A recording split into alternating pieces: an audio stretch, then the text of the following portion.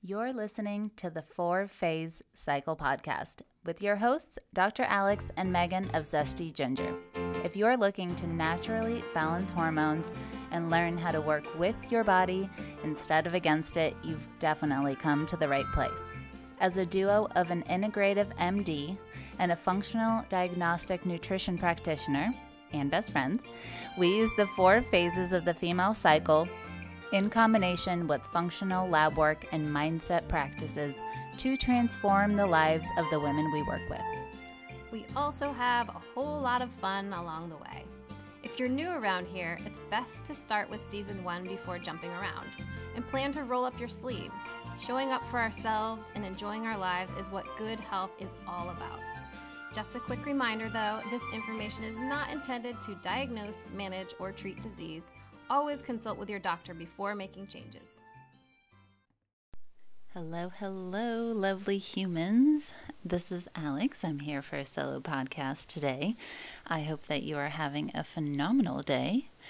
And today we are going to talk about something that we don't normally talk about, which is Mercury Retrograde. But I will link it back to the cycle.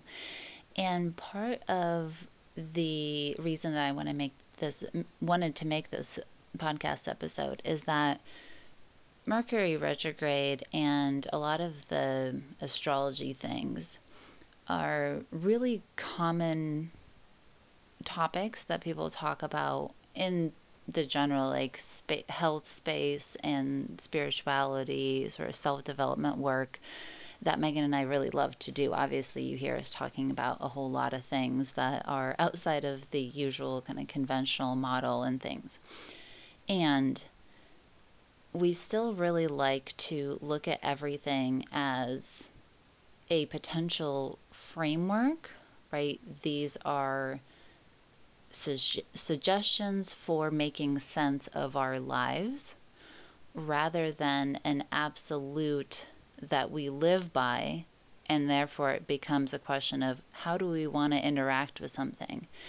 And recently, I feel like because it's been Mercury retrograde and there's a whole bunch of other planets retrograde, and there's a lot of people feeling a lot of different things. And of course, as humans, like I said, we are meaning-making machines, so many of us are looking to make sense of our world. And for many of us, there's a drive to figure out what is it that I can blame, or what is it that can explain what is causing me to be the way that I am being right now, right? And there's lots of very helpful things about that, in my opinion. There's, for example, human design is something that Megan and I really love as a framework to look at what makes someone tick, and we love understanding more about ourselves. And yet, we do not use human design as a way to pigeonhole ourselves into a box, right? I'm not like, oh yeah, I'm this way because I'm a projector, and oh, that's how projectors are, right? Like, that is not really the takeaway that I generally go with. Now, are there components to being a projector that I very much identify with, and they are ways that I am choosing to be and live and to reinforce that? And of course, when it comes to that, really helpful to have a framework. And so all of this stuff, it's really interesting to look at and include and sort of think about, and whatever call you make. Some people are just not into certain topics, some people are. This podcast episode is not actually about astrology, but rather the type of things that we come across in our world that we give meaning to, right? So with Mercury retrograde, it happens multiple times a year. So 3 to 5 times a year, there's a planet, it does its thing, it goes retrograde. And every time it happens, it seems like I'm seeing people talk about it online, and they explain all the technology snafus and kind of how they're feeling with that. And as I've watched over time, I used to sort of get looped into that, like, oh yeah, I'm kind of seeing it too. And then more recently, I started being like, this is an interesting thing that collectively we have started being like, well, you can't do anything at this time, or of course things are going to be like this, and this is going to happen, so you might as well not do XYZ, right? There's a lot of like decision making of now I am at the mercy of this, and therefore I will change my behavior to be whatever it is, ABC, right, in response to XYZ. And I just kept mulling it over because it felt like there was something that didn't jive right with it. And then it hit me where I was like, wow, this is the same discussion that we see women have around their periods, and actually having their cycle the week of phase one when they're having their period. There's a lot of talk in our society of like, I have my period, therefore I will have XYZ. This is what I'll experience. This is what my life is like. This is what my energy will be like. And many people do the thing. And I used to be like this. Megan and I used to be like this, both of us, is that we had learned that exact same response where you get your period and you're like, oh no. Like, ugh, now I have my period. Right? And then you don't have your period and you go back to doing exactly what you were doing before, ignoring that that ever happened. And then all of a sudden I just started really seeing this is the exact same thing we are doing with stuff like Mercury retrograde, right? We get to this point and you're like, ugh, I guess it's Mercury retrograde. This is what I'll do. And then when it's done, we all go back to being like, yeah, everything's great, except for many of us are really unhappy, not only internally in our lives, but also looking around going, I don't super love what is happening right now. There's an awful lot of fear and division and hate and all of that that we are also seeing. And so it's starting to make so much sense that we have the option to look at things that are cyclical in nature as normal variation that we can participate in to get the good gifts and the magic out of, the same way that we can use phase one of our cycle, right? Our brains are very interconnected at that time. We were pulling on more information than we generally have easy access to, right? And that's why Megan and I talk about doing planning, introspection, asking yourself, where is my heart at? Where is the path of my heart, right? Am I being drawn to? What makes me the happiest? What gives me the most fulfillment? What brings me the most joy? And beginning to move in those directions, right? And that is a very different response to having your period than it is being like, ugh, all right, well, now I'm going to be tired and I'm going to want the snacks and I'm going to want to sit on the couch and, ugh, I guess I can't go, do whatever it is I wanted for my business or for my kids, right? Rather than getting there and be like, yes, this event is reminding me that this is the way that I can participate within this season of time to draw strength and wisdom and clarity from that. And then I bring that into the phases that follow. And I think my sense is that things like Mercury retrograde, our experience of them then is kind of the same thing, where instead of expecting things to break or expecting things, we are not necessarily waiting for those things to happen. And if they happen, that's fine. But it is the actual utilization of that time period to say, how can I get the most out of this? So this is, like I said, this is not an astrology podcast in that I'm not the expert of the best thing to do in Mercury retrograde. But if we can see cyclical things in our lives like this, especially when they are so consistent, right? 13 periods a year. And if Mercury retrograde 3 times a year for 6 weeks at a time is 18 weeks out of a 52-week year. That's a significant period of time if we are to truly believe that this is when we are disempowered by a force outside of ourselves and act as such, right, from that place of being disempowered.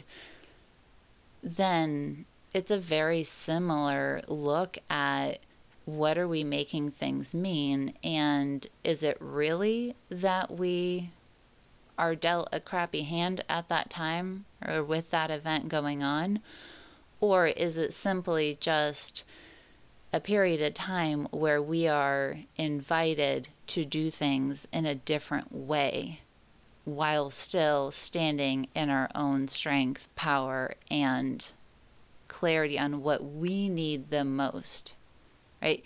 Doesn't that sound like a very different experience of potentially the exact same events that you had before, but your participation and your relationship to them will still determine what it all plays out as. Is it going to be working in your favor, or is it a period of time that you're going to lose and nothing's going to happen and you're just going to be frustrated that now you know can't move projects forward, it's Mercury retrograde, or oh yeah, I can't do this because I have my period. We get to appreciate the invitation, right? Like, this is not me saying, yeah, you have your period and you're like, no, I want to go run a marathon. It's not the exclusion of the event that's happening, right? This is not saying I'm going to ignore it, because if it's happening, it's happening. It's not like the ocean is like, nah, today no tides, right? Like for the most part, there's a flow to this stuff, and we may not get the most out of opting out of it, right? Ignoring something that's happening, like trying to plant stuff in winter. We generally don't do because we're like, that's not the time to be doing that. So it ends up not being one or the other, right? But rather an honoring of what's happening and still asking, how can I get the most out of it for my own benefit? And some component of that will look like us standing in our own power as well. Again, not at the expense of so much that we ignore it and therefore don't get the magical tidbits out of it, but still not so much that we are like, whatever happens, happens. Guess we're in this phase now. This is where I throw up my hands. So those are my thoughts around that. It's really important to sometimes check in with ourselves about this kind of stuff because, like I said, I was just kind of watching this stuff and it was seeping in, right? It was probably impacting me, but I didn't quite make sense out of it. And so my experience of it was fluctuating with whatever momentum I had going on when it came to the like Mercury retrograde stuff. And I had already more consciously chosen how I would like to interact with my cycle. And I obviously, we have this podcast, have committed to and am devoted to the idea of like, I will use that as my superpower rather than what I grew up with being like, you just have to get through the week and then you go back to your life, right? And we always joke about the like tampon commercials and the Midol commercials because they're all like, playing tennis and like giving a meeting in a business suit, like it is kind of the opposite of like just ignore that it's happening, or if it's so bad you just go into your cave and don't worry about it till you come out.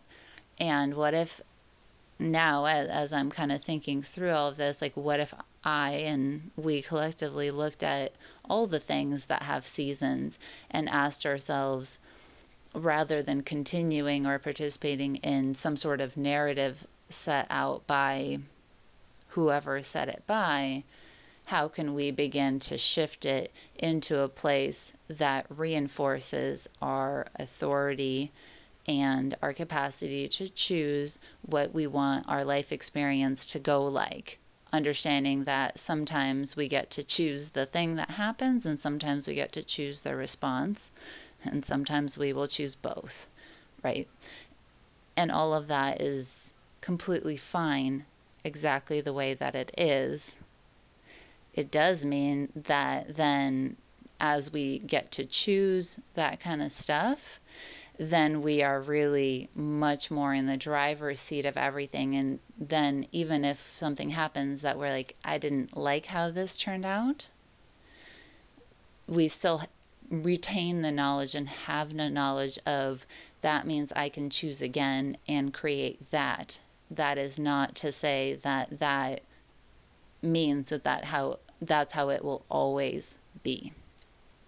So hopefully that resonates for you. I would love to hear what you think. If you screenshot this and share with me your thoughts on Instagram, I would absolutely love to hear how you conceptualize this, what your relationship is. Even, it doesn't even matter if we're talking about astrology or whatever. What is the relationship to the cycle? Is it changing for you? Are you seeing how much more you can get out of that experience as it's happening by looking at it in a different way? I would love to continue this conversation, because as I hear what's going on for you, I will continue to have podcast episodes that address it, because I think this is a very, very common theme, right? And it's expressed in many different ways in our culture, in different topics and different things that people are interested in.